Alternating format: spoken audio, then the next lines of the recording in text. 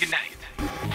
All right, so my buddy over at Houston Productions 1, go check him out. He makes really great content about movies. He sent me a DM this week and was like, hey, dude, check out this movie trailer that's coming out. And if I didn't know that this was a real movie, I would have thought it was an SNL sketch. To be honest with you, I have seen a lot. The Christian movie industry has stopped surprising me. I'm desensitized, and so challenge accepted is what I'm trying to say here. Is this so bad? I didn't want to watch it until I watched it with you guys. Let's check it out together, and we'll be the judge as to whether or not this is as bad as Houston Productions made it out to be. Houston, you're on the witness stand right now. I'm the jury and the judge, and I'm a YouTuber. It's an equal level of importance, I think. Let me ask you something. It's called Let There Be Light. Any different than the God of ISIS? Because they certainly... Wait, I've seen this guy before. Where have I seen this before? Oh, man. I didn't know he was going to be in this movie. That has left me feeling a little... Disappointed! Oh, Hercules, when are you going to stop playing a fake atheist in movies? This is just the new adventures of Professor Radisson. Remember how, like, in Agents of S.H.I.E.L.D., where Coulson just isn't dead anymore? They brought him back to life? Is the God you believe in any different than the God of ISIS? Because they certainly don't think so. I think you're both smoking the same dope. The only difference is yours in a joint and theirs is in a hookah. That's funny because of marijuana. Look at all these people who definitely smoke a lot of marijuana. I don't think that's their vice. I think these people in the audience, their vice is Golden Corral. Saul Harkins has it all. Worship me. A new bestseller. Harkins. Was Ditchard Rockins a little on the nose? The book is selling like hotcakes. A gorgeous model girlfriend. And this. That is the hottest girl you can get in a Christian movie. Immense success. I feel like a Bible Man episode's about to start. Miles Peterson, a man who had it all. Wealth, status, success. Nothing but net. That's how you know he's successful. What are those? Oh, come on. A what are those meme? I think you could do better, Kevin Sorbo. He's the Muhammad Ali of outspoken atheist celebrities. What? The Muhammad Ali of outspoken atheist celebrities. You know, because that's something. What would Richard Dawkins think? Like, what does he think? Obviously, he has no clue that this movie even exists, I imagine. But, like, what are you doing? Like, what do people think they'll get out of a movie like this? You know, if we make a movie where we're totally making fun of Richard Dawkins, he'll probably hear about it and realize the error of his ways because we've set up this straw man. I don't get what the end goal is here. Saul Harkins' world. Can you honestly say that you are 100% on top of your I've game? seen him die in a car accident before. So, don't you even believe in doing good deeds? Going to Haiti to dig a hole in the ground. Dad, I'm not asking you to believe in the church. I'm asking you to believe in me. His son is Jesus? How can you take something as intensely private as the death of their brother and use it as part of your carnival act? I would pray to see my son just one last time.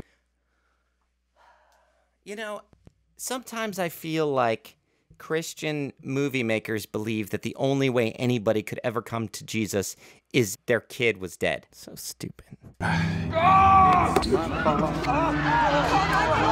You know she still prays for you every night. Baby. Back it up, let him through. Mr. Harkins, is it true you were clinically dead? Did you see the other side? Do you believe in God now? You are the only one who can say there is no there. When someone almost dies, they are seeing their imagination quite literally running wild. I saw our son. What did he say, Saul? Daddy, let there be light. He's a user, Mom. He uses you. He uses Connor and me. I don't want to see you get hurt again. What? Come on. I hate when people write dialogue for kids and it is totally not what a kid would say. He's a user, Mom, okay? He uses you.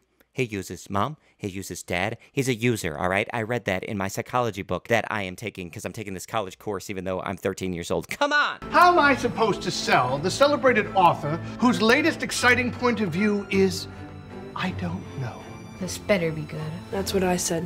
When you discover that everything you believe What is this a voiceover? lie. It sounds like Lemony Snicket's. When you discover that a series of unfortunate events happens to an atheist, oh, he will show up at the church. he'll be there. Where do you find the truth? A whimsical, fantastical world. Now you come to me and you say, Pastor Vinny, what does let there be light mean? Pastor Vinny, what's going on? I mean, what's this Jesus stuff all about? Let there be light? What's that all about? Huh? Is that the name of the movie or something? Follow me here. This ain't brain surgery. Jesus gets whacked, right? Well, I've never exactly heard it put that way, but yeah. Do you I believe heard about that. that God hears? God always answers prayers. Sometimes we just don't understand the answers. It's not, look, I'm not making fun of the thing that's being said. I'm making fun of the fact that it's being said as if it's some sort of great, profound statement. It's so redundant. We've heard it before. Let there be light. iPhone light.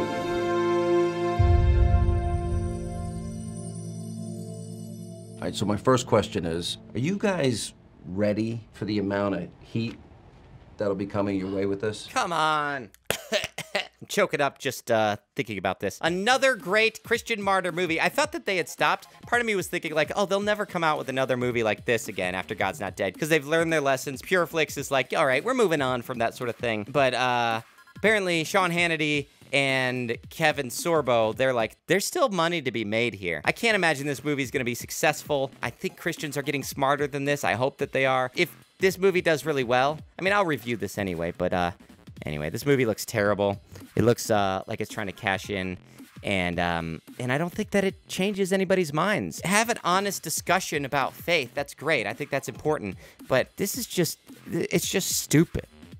Anyway, that's all I gotta say. Thank you so much, everybody, for watching this episode of Say Goodnight Kevin Reacts to Things. That's what it's called now. Big shout out to the people who pledged to my Patreon. We have 2 brand new patrons, Jonathan Duffy, who put us over the edge of our next tier. Also, Tyler Minix, and of course, Brendan Neely, the guys over at the Religious Nut and Hellbound Center podcast, and Matt Clark. We sent out this past weekend these glasses, which I can't see a thing, but the reason is because there is a solar eclipse this next week on the 21st, and I sent out these. They have Say Goodnight Kevin on them to anybody who pledged $10 or more. Also, it is back to school, so I got these pens that are also a stylus, so you can use it on your iPhone maybe. It also works on an iPad, but it works on a piece of paper because it is also a pen. You can't get these now because we just sent them out, but the pens, if you pledge between now and the end of August, then you can still get one of these. That's all I gotta say for today. I love you guys. Thanks so much for watching the show, and I will talk to you soon. Good night.